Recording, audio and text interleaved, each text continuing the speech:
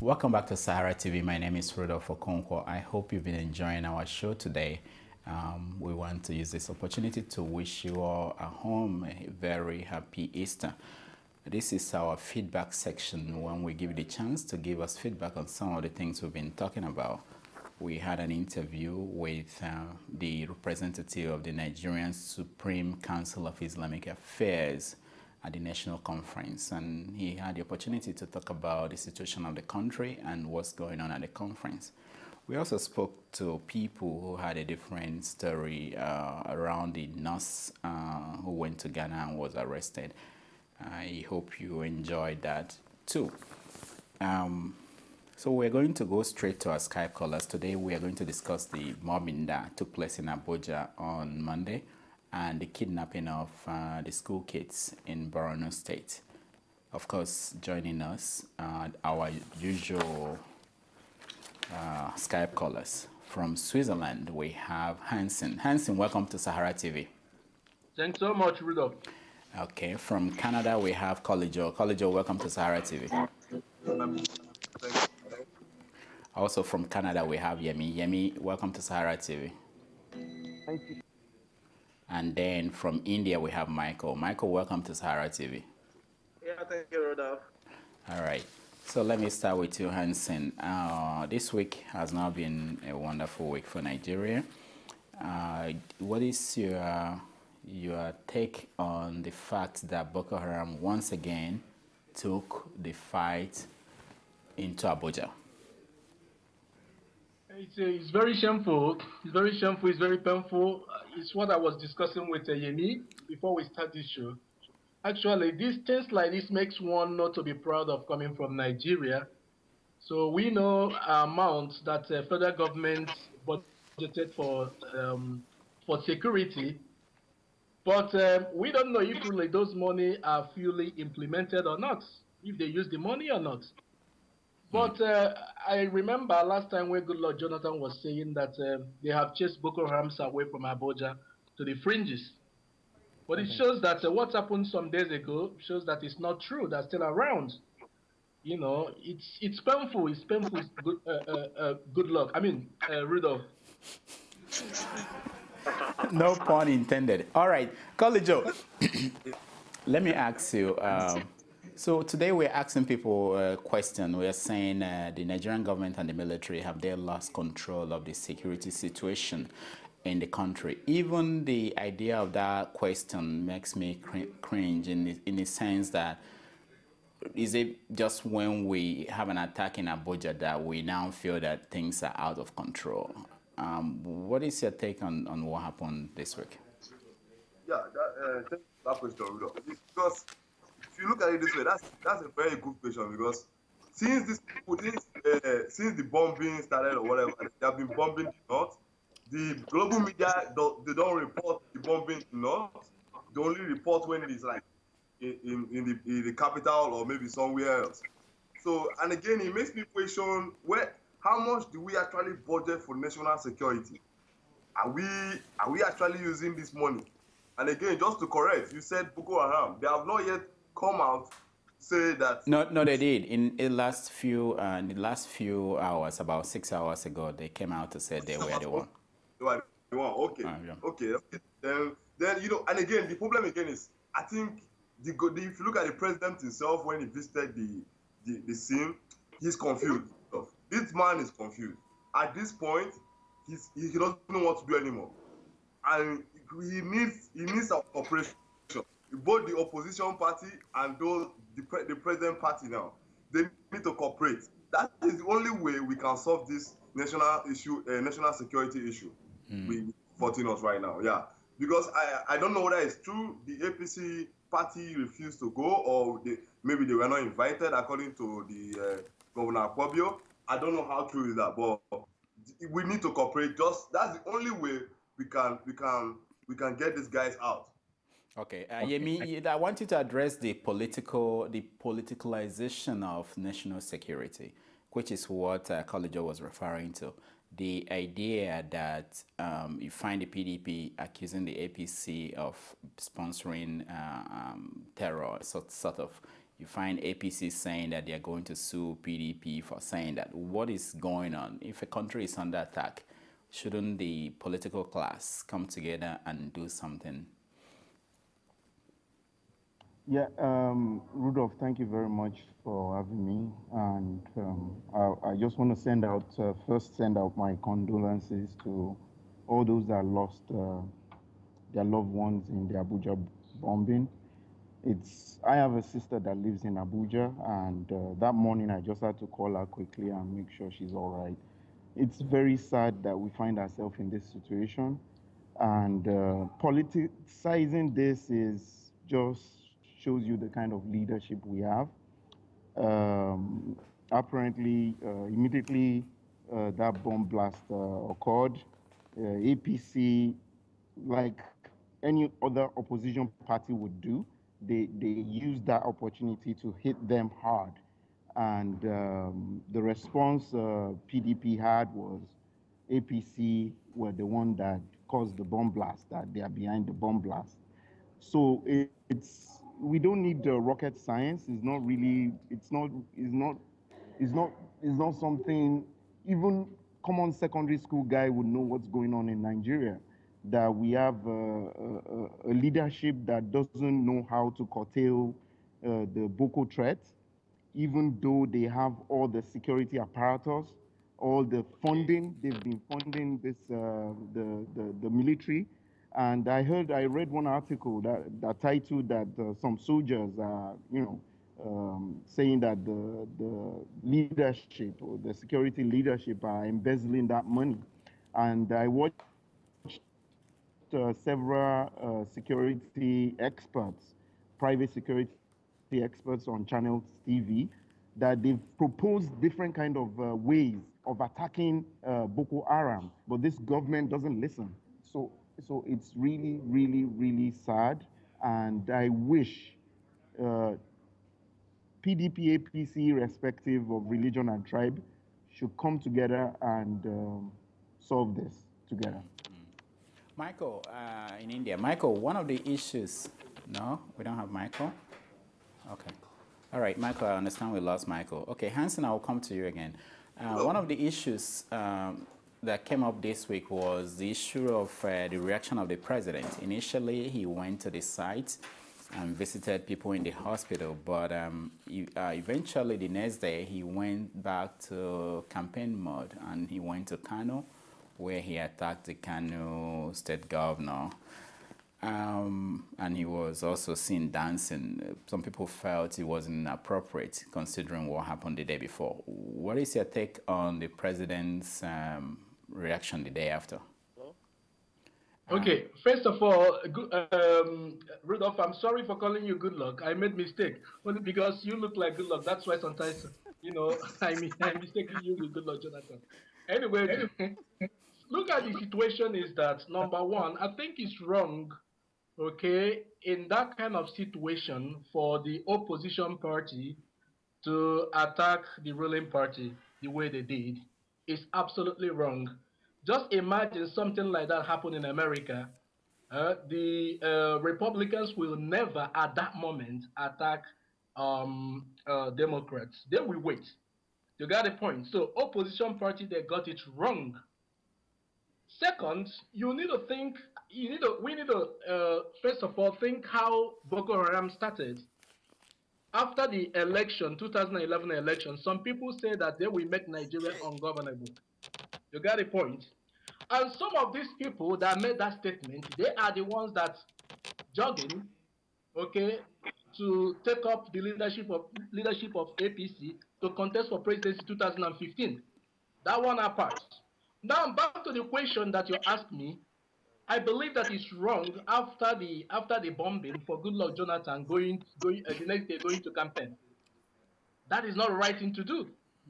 He's supposed to stay back, talk to his security apparatus to know how to, bring these evil acts in order and know how to help the people that hurt during the bomb blast. All right. We have Okay, Michael, I understand that you're back. Can you please turn down the volume of your computer? Okay. All right. So, okay, thank you so much, Hanson. Let me come to you, Michael. I also understand that there's a new caller, Abby, in Texas. Are you with us? Yeah, I'm with you guys. Okay. All right. Thank you so much. I'll come to you next. So, Michael, looking at this from India, I wanted to know the reaction, because in India also you have political and other kind of violence going on. How do politicians in India handle something like this? Well, right now we're having the national election presently in India, so it's been very calm. I can tell you, so far there's been no problem. In fact, the election is up to a week now, and everything has been very, very calm. In fact, I wish that could happen back home, seriously.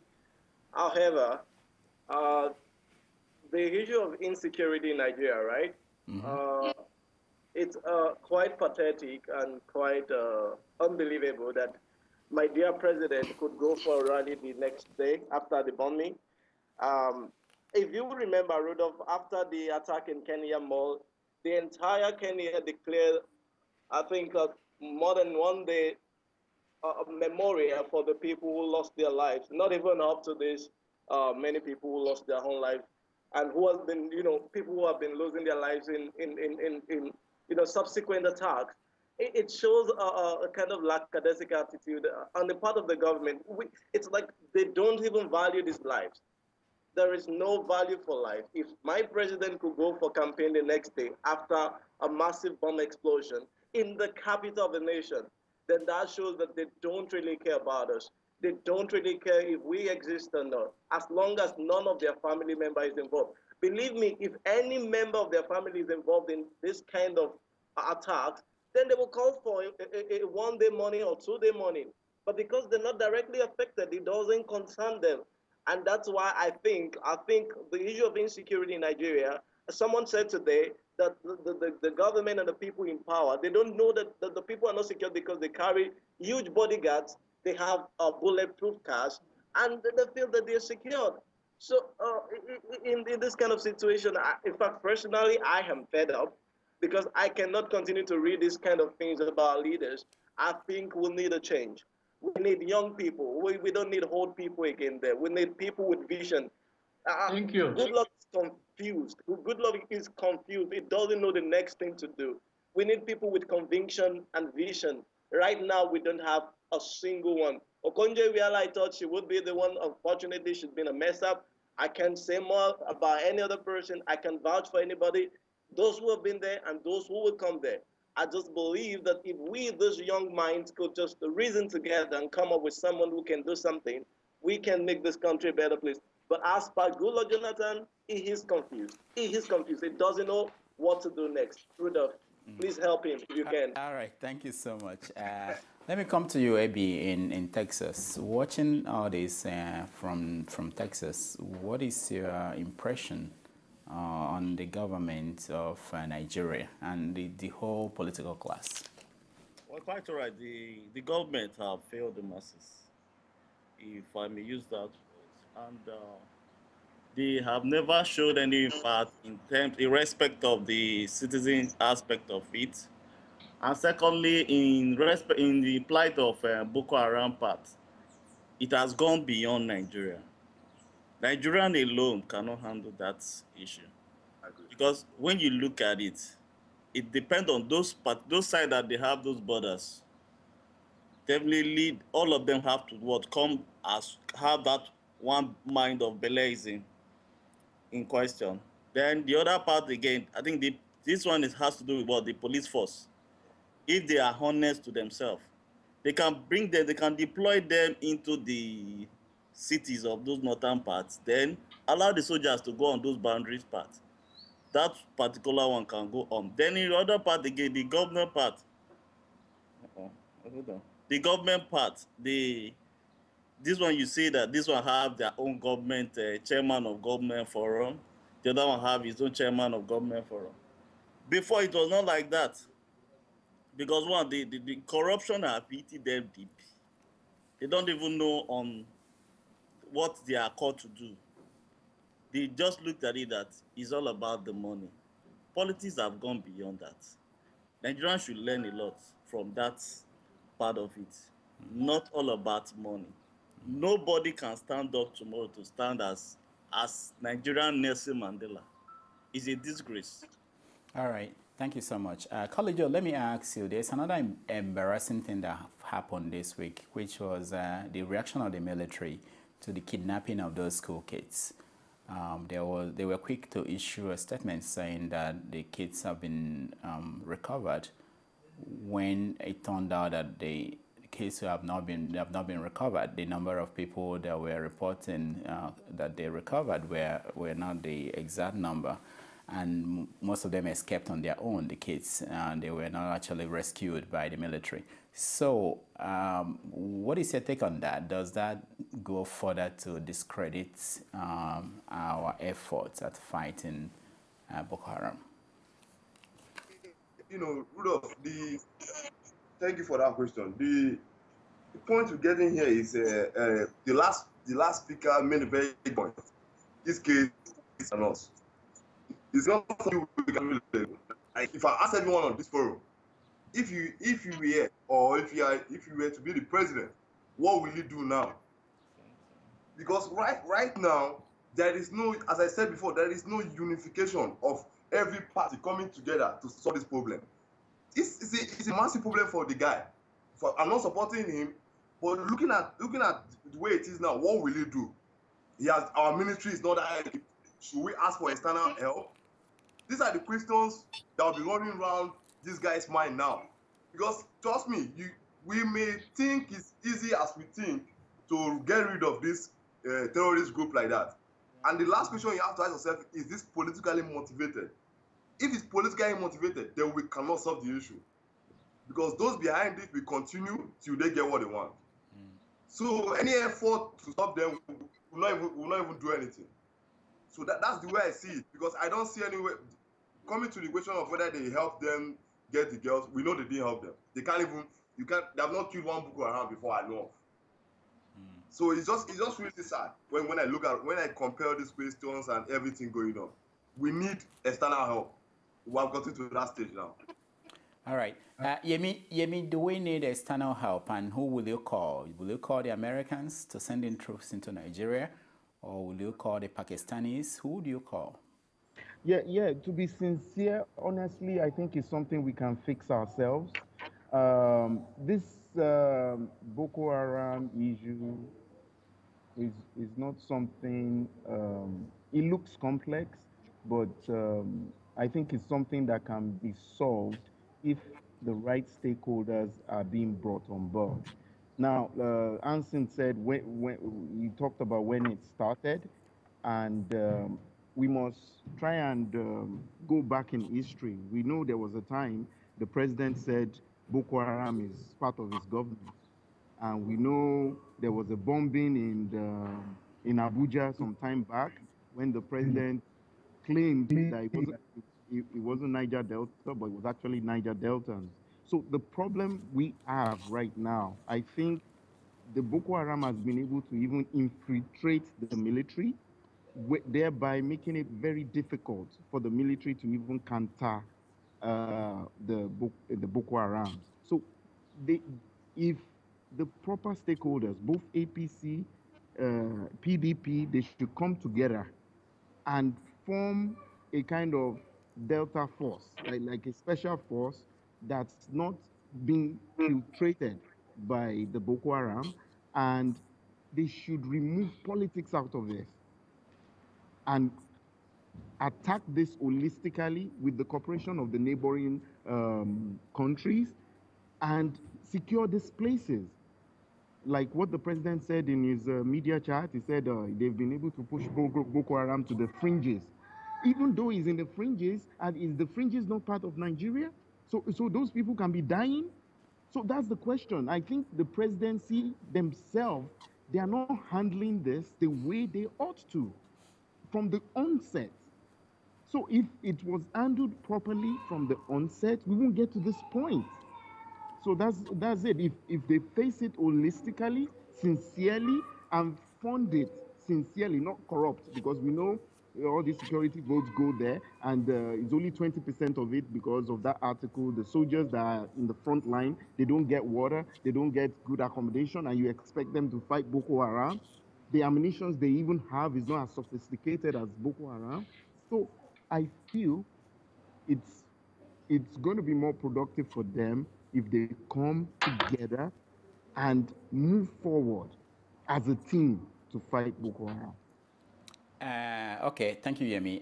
Michael, coming together of these political actors, do you see that happening anytime soon? I mean, based on the kind of body language and the kind of attack they are exerting on each other, do you see that happening? And if that should not happen, should the government in power be responsible for providing ultimately security on Nigerians? And would they be able to go to the Nigerian people and say, we can't do this because the opposition is not supporting us? Is that a legitimate question to present to Nigerian people? Thank you, Rudolf. I feel it's a collective responsibility if we are going to win this battle against this terrorist group, the Boko Haram. However, the way the opposition is looking at this, they are happy that Boko Haram is threatening the present government, so which will possibly give them an edge in the next coming election. They can use that to campaign, right? During their administration, there's been so much instability and social crisis. However, I don't see these two people coming together and working on the issue of Boko Haram. Now, this brings me to these very few questions. First question, do we have an intelligent president? Answer, no. Second question, do we have a well-trained security officers? No. Third question, do we have security infrastructures? No. Why are these things happening in the 21st century? See, to tackle a militant or terrorist group, you need intelligent people, special intelligent people. Believe me, it's not about the force itself. Now, it took a whole lot before America could capture Osama, right? With all of the special intelligence, how will we capture these people if we don't have intelligence in place? Now, look at the issues of these our military people. Are they well trained? Do they have facilities? Do they have equipment? Can they read a radar? I mean, these are questions. I say military tactics has gone beyond those days of the Biafra War. This is 21st century. This is an open ground where technology is playing a huge role. To really combat those people, we need infrastructures. We need technology. Now, I have said it many times. Any country that does not embrace technology or does not improve its technology is liable to social insecurity. See, if we have these infrastructures and technologies in place, we can really detect where those people are hiding. Our radars can get them, but we are not technically equipped. In fact, our communication system, we so sure that the military have good communication. They don't. They can't. Believe me, Rudolf, this is a complex security matter has gone beyond the way the government is handling presently. Okay. Michael, thank you. Now, let me ask you, Abby. I've not said anything, no, Rudolf. Hansen? Okay, I thought I started with you. I'll come back to you. Abby, let me ask you, if we're facing a situation like Pakistan or Afghanistan, if that is what is on our hands, are we not rushing to judgment thinking that it's going to be stopped tomorrow or next tomorrow in terms of what it's going to take to actually put an end to this? If you look at the Israelis and what it took them to be able to stop suicide bombers from coming into Israel, essentially they have to wall off the border. Do you think that we're expecting too much too fast from our security people? The securities they are well trained, they are good. I'll tell you that. The securities are very, very good. You mean Nigeria's security? Yeah, Okay. they have a good security on land, quite right. But the fact still remains. The fact still remains when it comes to these kind of issues. Because at the first stage, they would have tackled it at the beginning of it. But they just looked at it that it was just a gaming or it was a child's play. But now it has gone beyond that, whereby they have connections with they now work with the academic aspect of it, meaning it now makes the whole thing sound big to us. And on this part of it, they have to join. ECOWAS is even above ECOWAS region, because those borders have to be the secure part is not just Nigeria alone. They have to bring in other countries. That is the only way they can counter this Boko Haram menace of a thing. For now, all right. No matter how, if you like, bring in raiders, they won't get any results. All right. Thank you. Hansen, what do you want to say? So what I want to say is that we should stop beating around the bush. We know the truth. The truth is that Boko Haram started when Boko Haram started in a way that some part of the country believe that they have the right, okay, to rule Nigeria. So that is the beginning of Boko Haram. So now someone asked the question if Boko Haram is political. The answer is yes. Boko Haram is political. So the only way Boko Haram will stop is that if 2015 good luck did not win election, then Boko Haram will stop. That is the truth of the matter. Let us stop it around the bush. All right. Perfect. Okay. All right. We have just 3 minutes left. You guys have talked a lot about Boko Haram. Let me come to each of you and ask you, as we normally do on this program, what is keeping you up at night? And I will reference the national conference going on currently. This week, they were assigned to committees, and there were problems with people accepting the committees they were assigned to. There were complaints about things like not having any committee on education, and but they are going into committee from next week. So I'll come to you, Collejo.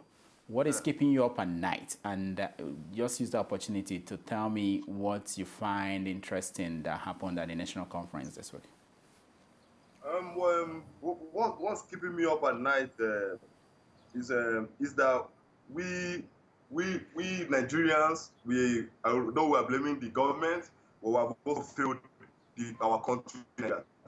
So just to correct the person that talked about our president not being intelligent, I don't think so, because we have a lot of intelligent people in his cabinet. So if all of us come together, we can solve this issue, but we are not ready. So that is what's keeping me up at night. In the issue of the conference, they have not given us vital information. Like, this is what are they going to discuss? We don't know who is in which committee, because I don't want to favor some people to be in some committee, so they bring up answers that will favor the present government. So those are the things that bother me about this committee. But I'm happy we are going into this committee, but I'm going to be optimistic about it and wait for the result. So that's what I have to say.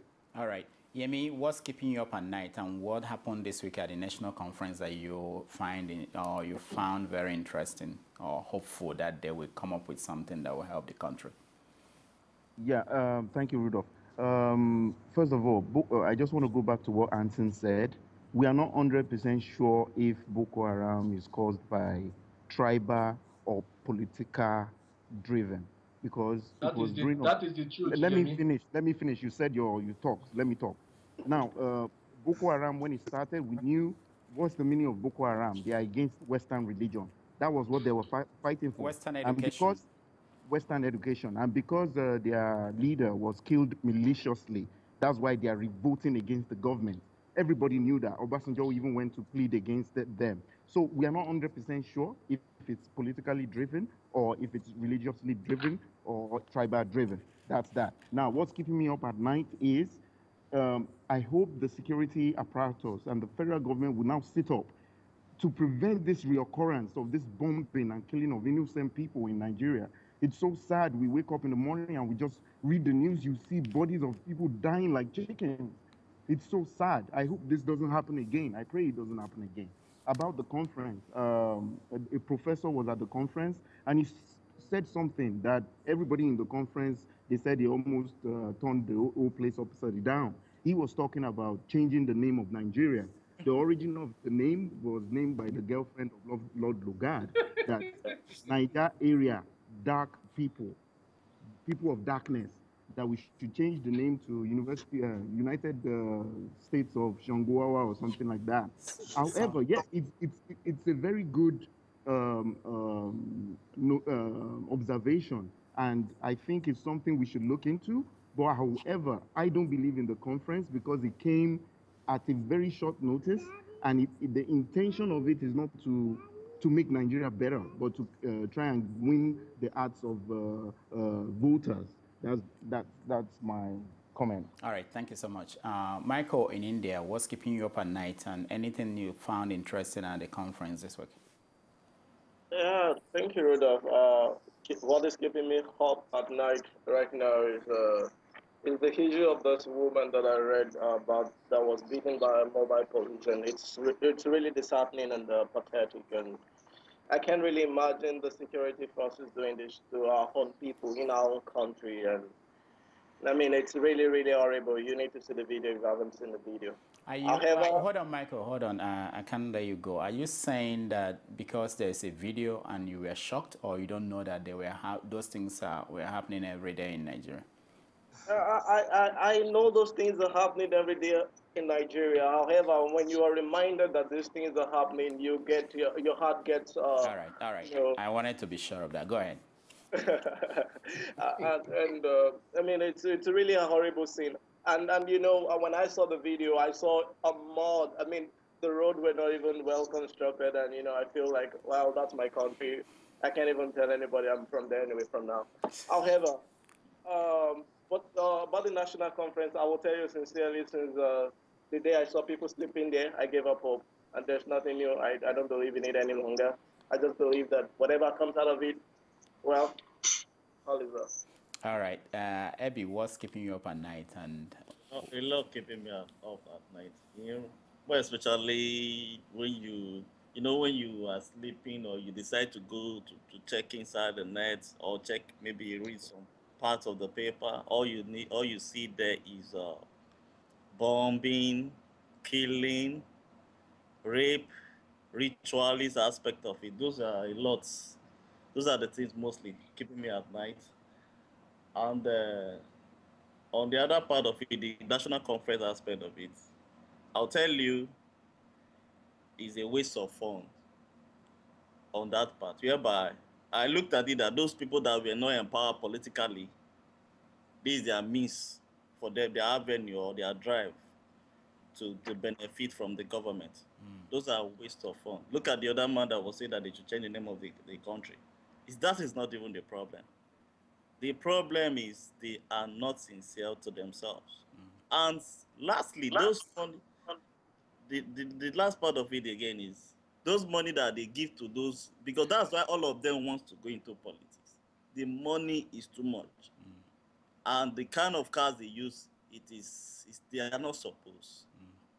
If Nigeria can start producing a car, let them be using the car made in Nigeria, not the one they'll start going outside and start buying, because everybody wants to live big. And those things that they are using, at the end of the day, they will outgrow it. All right. All right. Thank you so much.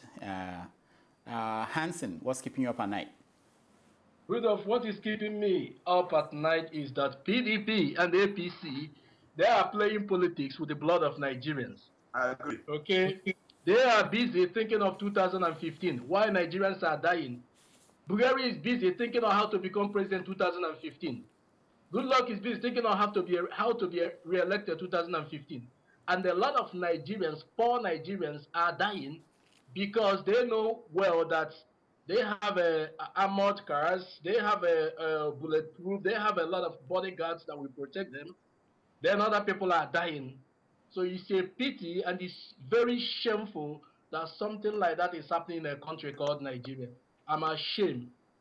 All right. Thank you so much, Hansen in Switzerland. Thank you for coming on our show. Thanks so much. Carly Joe in Canada, thank you so much for joining us.